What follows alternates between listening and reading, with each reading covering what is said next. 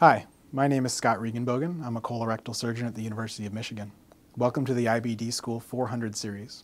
In this video, IBD School 401, we'll talk about the choice of when to have surgery for patients with ulcerative colitis.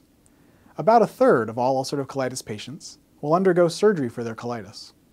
There are many reasons a patient might elect to undergo surgery. This could be if the patient is in the hospital and sick, if their operation is an emergency, if they have no means of controlling their disease and getting safely out of the hospital, if they cannot reach an acceptable level of symptoms to get discharged, or if they could only reach an acceptable level of symptoms while on steroids.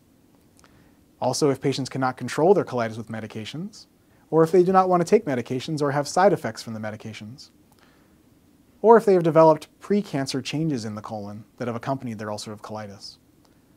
Our goal is to operate on patients when they are as healthy as possible. This would mean a well-nourished patient, not currently on steroids, and not currently hospitalized, in order to best prepare for the operation. We encourage patients to stay active, to do lots of walking, maintain good nutrition, and minimize steroids usage before their operation in order to benefit wound healing after operations that are conducted on an elective basis.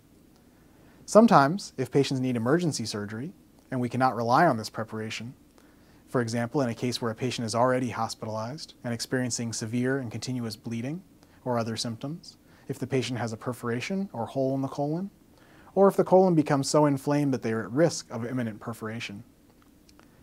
Some patients with ulcerative colitis will be able to elect when they undergo their operation. However, in emergencies, surgery may be necessary on an urgent basis due to specific complications or health needs.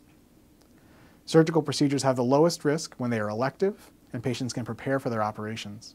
So look for signs in your ulcerative colitis that you might need surgery, especially if you are already in the hospital. Please watch our next video, IBD School 402, to learn more about the specific surgical options available for ulcerative colitis. I'm Scott Regenbogen, and thank you for watching IBD School.